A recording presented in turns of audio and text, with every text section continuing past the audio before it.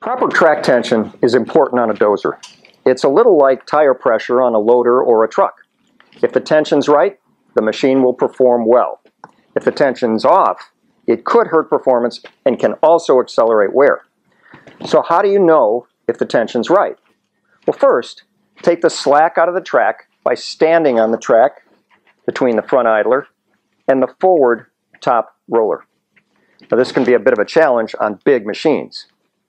Then lay a straight edge, something like a metal bar or a straight 2x4 or a long level between that top idler and the front idler. Then measure the distance from the bottom of your straight edge to the top of the lowest grouser.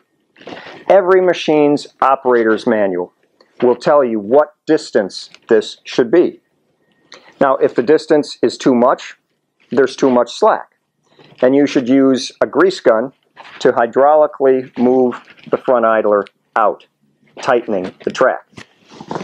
A track that's too loose will cause bounce and vibration, which can affect your dozer's performance, especially when grading.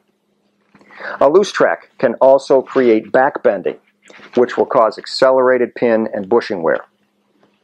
If the track's too tight, there will be too much tension on the pins and bushings, and that will also accelerate wear.